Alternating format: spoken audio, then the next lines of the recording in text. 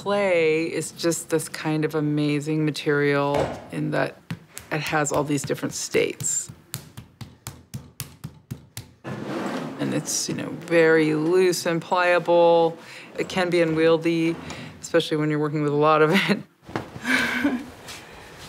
It's a little skinny. And then, it dries out, the water leaves it, it just becomes like this dust.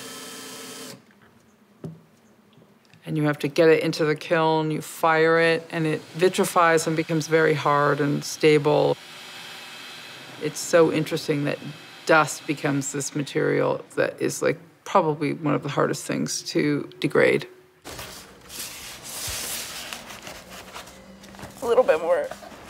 Okay, push it in there.